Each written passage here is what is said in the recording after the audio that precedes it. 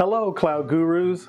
Welcome to the weekly show that keeps you in the loop with curated news from Amazon Web Services. This week, we'll discuss using code from the Serverless Snippets Collection. Compute Optimizer can now be used across multiple accounts. Amazon CloudFront now supports HTTP3, and the AWS Summits are in full swing.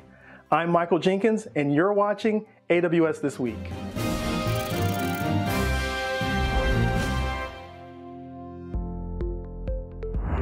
The Serverless Land website has plenty of content for fans of all things serverless, including blog posts, videos, and serverless workflows. And now they've added code snippets. The goal of the Serverless Snippets Collection is to make it easy for everyone to discover, copy, and share common code that can help with serverless application development.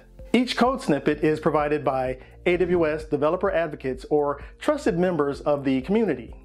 Using the collection is easy. You just filter out the examples by AWS service or programming language and then copy the code into your editor.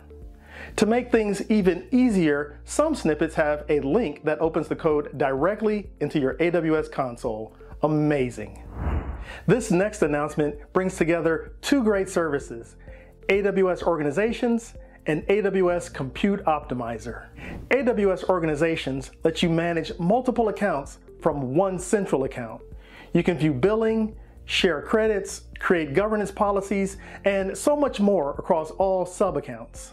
And AWS Compute Optimizer helps you reduce costs by continuously monitoring EC2 instances, EBS volumes, and Lambda functions to help you find ways to reduce costs and improve performance. Starting now, you can use one account to collect Compute Optimizer reports from all accounts in an organization.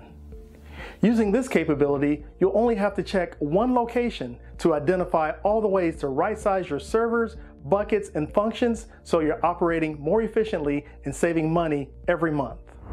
Speaking of saving money, a Cloud Guru has just launched a new time-limited offer for personal annual plans, saving you, wait for it, 40%. These plans give you access to great course features like hands-on labs and practice exams, making it easier to kickstart your cloud career. If you're interested, scan the QR code on the screen or click the link in the description below.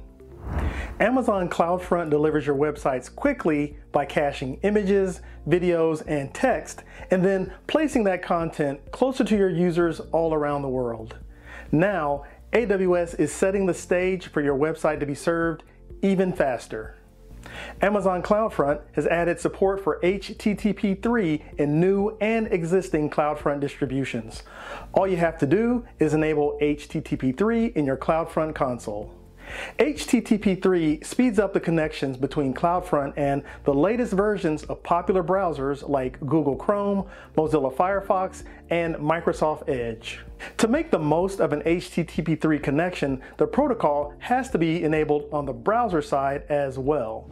The website caniuse.com/HTTP3 shows how to enable HTTP3 for all popular browsers. This time of year is my favorite because it means AWS Summits. AWS Summits bring all the latest and greatest of AWS to a town near you. These in-person events are held all over the world, and they're happening right now. And if you didn't know, they're free to attend. I attended the AWS Summit in Anaheim, California, and I must say, I had a great time learning about new features on the AWS roadmap, meeting AWS partners, and of course, networking with other AWS fans. There are still several summits coming up, including Chicago, Illinois, Canberra, Australia, New Delhi, India, and Mexico City, Mexico. To register, just follow the link in the description to the AWS Events website and look for Summits. Then filter by your region to find a summit that's happening close to you. And if you miss the summit in your area, don't worry.